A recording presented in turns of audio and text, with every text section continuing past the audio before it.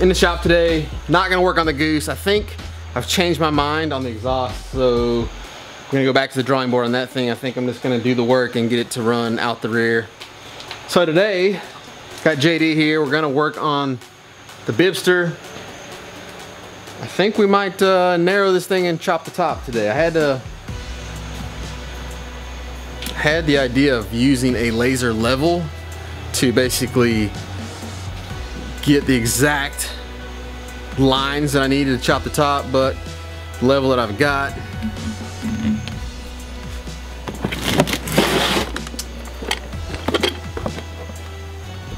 so the thing basically just spins, like you set it up and it spins and shoots out a laser beam that's perfectly flush. So you do that, you mark it, you raise it up however many inches you want to, mark it again. The problem is I don't have any batteries. So batteries are one of those things that are essential when it takes batteries. So anyway, we're gonna lay it down, I'm gonna work on this thing a little bit. May just go at it with just old-fashioned measurements. I don't really want to make more work for myself. Sometimes when you get your cuts wrong and it's just not perfect, when you go to put it back together, it just takes twice as long. What are your plans? Whatever you're doing, I'm gonna help on. So I got my delivery of chromoly today. I got basically it's 5 sticks of 1 5/8 DOM chromoly. I say it's basically 5 sticks because I got 4 full 24-foot sticks and then 1 4-foot stick, and I thought I was gonna get 5 20-foot sticks, so it's basically the same thing. Then I got 1 1.5 inch DOM chromoly as well.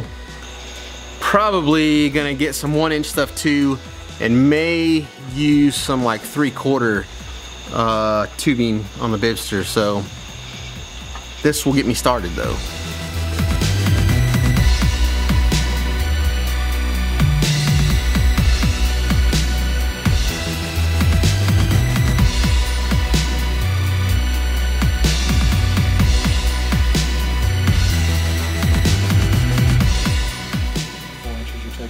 Yeah, so the plan is that's 4 inches there, 4 inches here. Cut it, top will come off.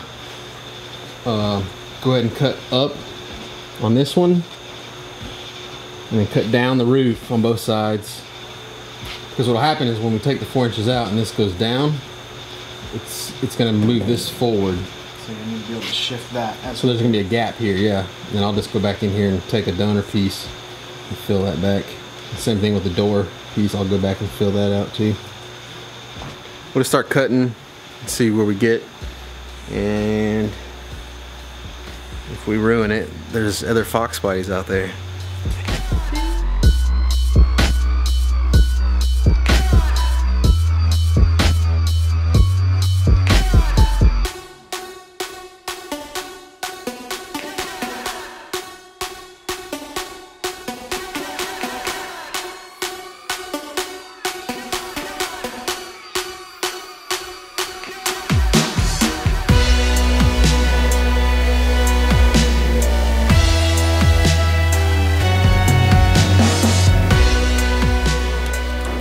Good to me for now, at least.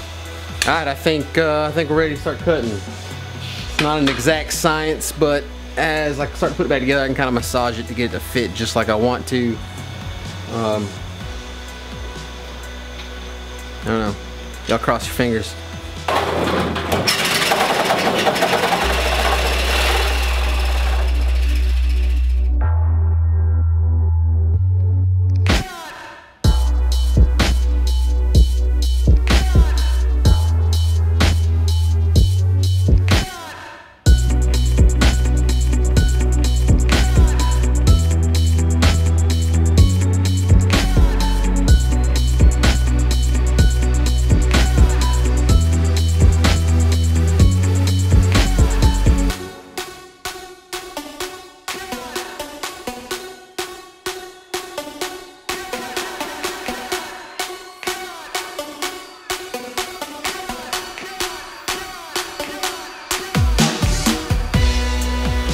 Alright, so as you can see, The B pillar itself has been cut free. It's got a straight line here. Did dent it a little bit on both sides right here, but I think it's not gonna be too big of a deal to fix. And like I said, the reason for this is because when you do the A pillar, this piece has to match up with this piece, and so it's gonna essentially move this thing forward, you know, probably 3 inches. And so there's gonna be like a 3-inch gap here once we move this forward, and this line will basically slide down, and we'll just reattach it. So now I'm not gonna worry about this right now. We got the back loose on both sides. Now we'll cut the A pillar loose and lift the top off. And then once the top's off, we can cut this free and chop off the bottom section of the A pillar. Once all of that is done, then we can actually shrink this thing. So we can cut the 8 inches out of the firewall up front, narrow it. Basically, essentially we'll have the car in 2 halves. We'll narrow it, tack it back together, figure out how much we got to narrow out of the roof, and then cut that. And then put it all back together. Raise that one right now.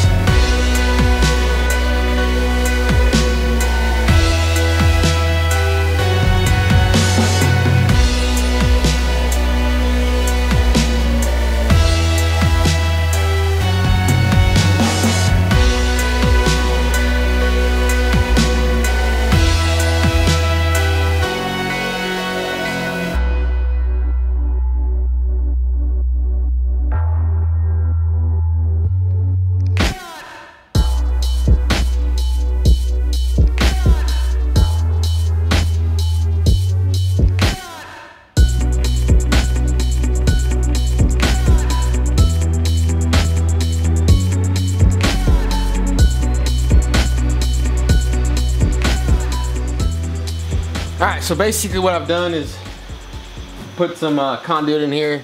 Basically just tacked it up.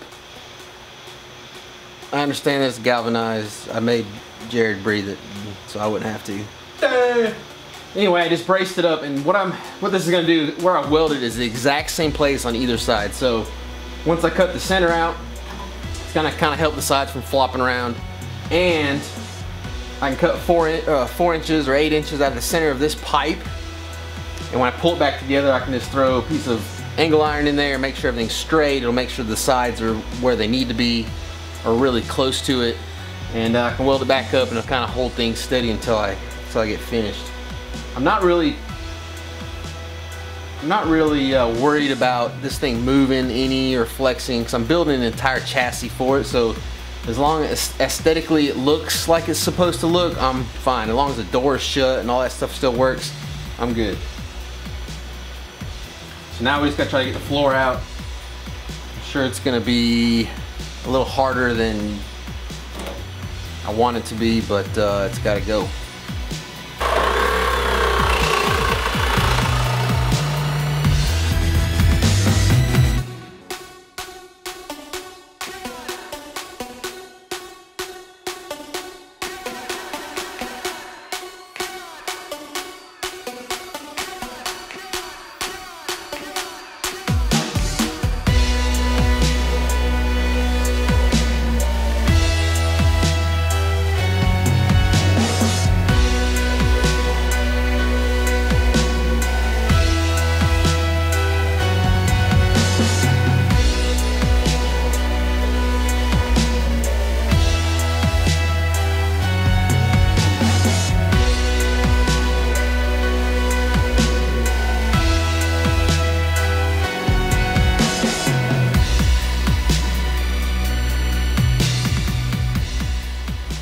Well, it's less and less like a car.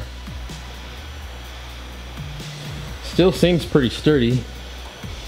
It doesn't have much wobble in it.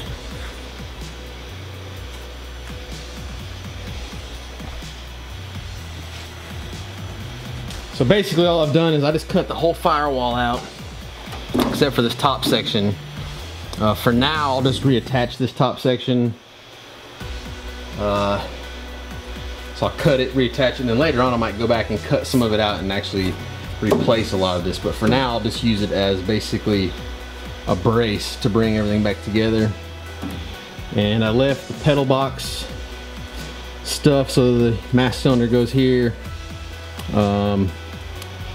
The original gas pedal cable goes right here. The gas pedal itself mounts in here. That's where the steering column comes through. So I'm gonna leave this for now. What'll end up happening is this thing's gonna have to actually go that way, probably like 3 or 4 inches, because when we chop it, it's gonna move this way 4 inches, so it's gonna have to go back like 2 inches to make up for the difference. That's the idea. All this will come out, basically just be cut off, but I'm gonna leave it right there for now.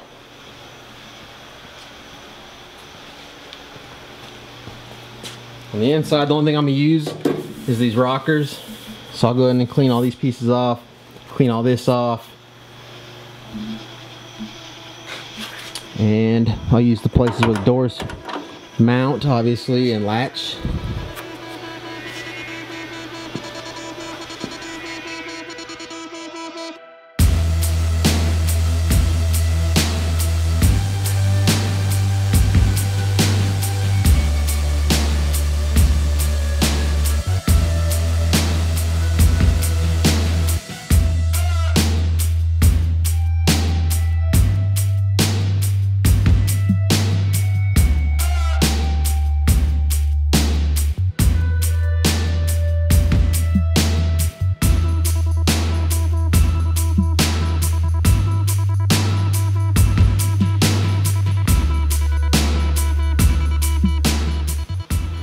Well, she's filleted.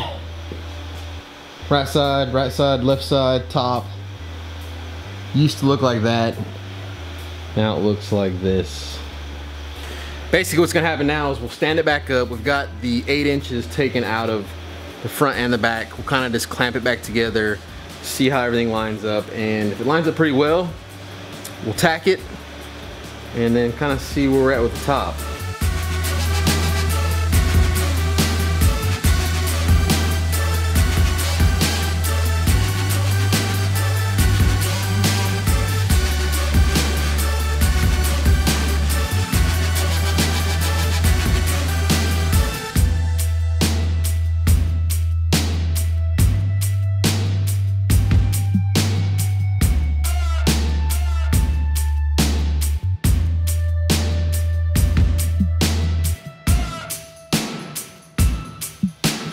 All right guys, there you go. That's basically what you're looking at. We've got it just kind of clamped together right now. Gonna pull some measurements, kind of taking a look at it, make sure that this is what we want. So we took 8 inches out of the center of it.